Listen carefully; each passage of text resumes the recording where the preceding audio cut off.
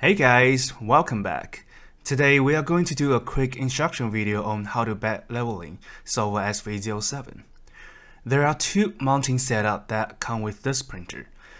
The printer comes with a spring and adjustable leveling nut pre-installed and parts for solid mounting. We are going to first do a spring nut setup, then the solid mounting setup.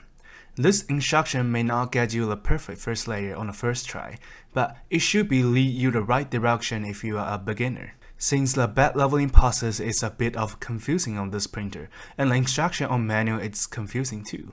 It is worth to mention that my printer is a pre-order unit. Sovol might make an update on firmware and provide better instruction steps on manual on a later shipment. Now, before you do the bed leveling, be sure you get a basic calibration done. Those calibration including eccentric nut adjustment on X, Y, and Z axis, and belt tension adjustment. I also highly recommend doing a Z alignment on the left and right side. There is a feature to compensate for that, but I do believe manually adjusting it to better condition will greatly improve the result. Now, let's get started. We are going to do the spring leveling nut version first. Step 1. Adjust all 4 leveling nuts counterclockwise to max tension low. This will compress the spring and bring the printer back closer to the base. Release all the leveling nuts and roughly 2 turn clockwise to leave a room for later adjustment. Step 2. Heating the nozzle and printer bed to get a closer condition to actual printing. You can select preheat PLA on the menu or manually input a number like I did. Since the nozzle and bed are normally expand due to a higher temperature, we can now home in all X, Y, Z axes and get a cup of tea, wait for temperature to kick on. Step 3. Select Machine Leveling. From the main menu, select Z Tilt.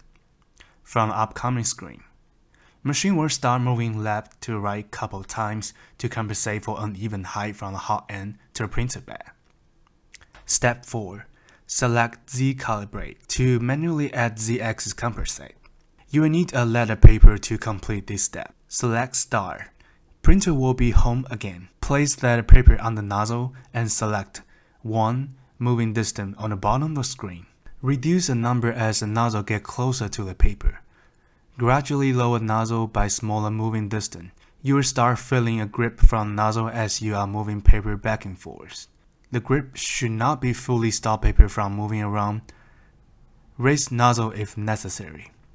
After you feel a bit of light catch from nozzle, click Accept to save the setting. Printer will reboot and store your setting. Step 5. Make sure you heat up the nozzle and bed after printer reboot. Select Bed Leveling under the same menu. Touch left lower corner as first point. Place letter paper on the nozzle again. Adjust the leveling nut to find the same feel when you are moving the paper on the step 4. Selecting in a sequence of right lower corner, right upper corner, and lastly left upper corner to adjust the leveling nut. I would suggest doing this couple of rounds. You will realize that there will be less adjustment needed in each round of this process. Then, select Screw Adjust. Screen will start display how many adjustments you need, but only skip on the lower left corner, since it is reference point. After 3 corner adjustments were done, select Screw Adjust again. It will display a new value again. Adjust accordingly for a few more rounds. There is no necessary to get all the reading to 0. A close value like this should be good enough. All 0 readings are tricky to get, but it didn't really add a whole lot of value to entire tolerancing.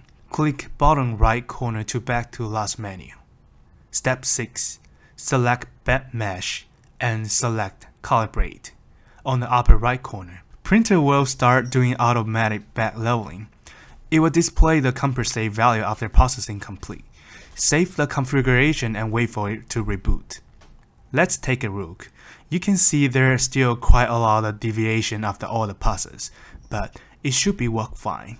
Step 7 will be a great chance to test print the first layer file that comes with a printer on a USB drive.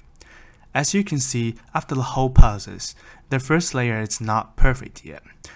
You may want to adjust the leveling knob a bit more, but for me, I'll call it acceptable.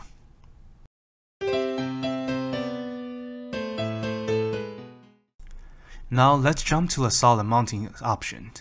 Some people might prefer a solid mount.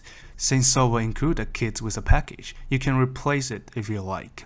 I suggest measuring out the spacer with a caliper, since it is a very stiffer plastic material. There is not much of a room for adjustment after you put it on.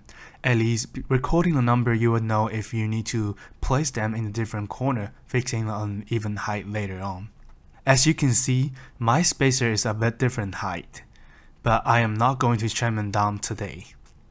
After replacing it with a solid mount, we can start doing bed leveling. First, heating nozzle and the bed to the temperature. Then, select Machine Leveling from Home page. Select Z Tilt.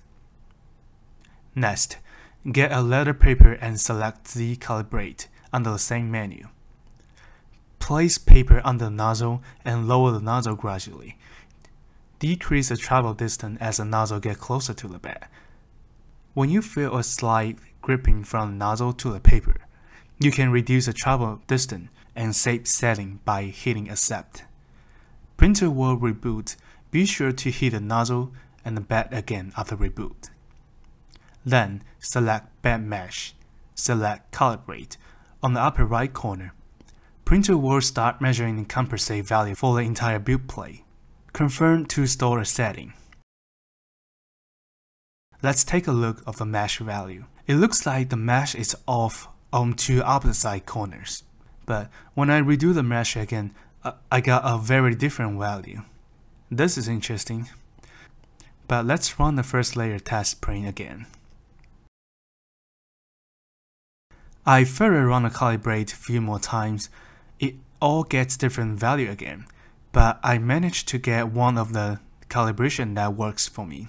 Is this something to do with the solid spacer?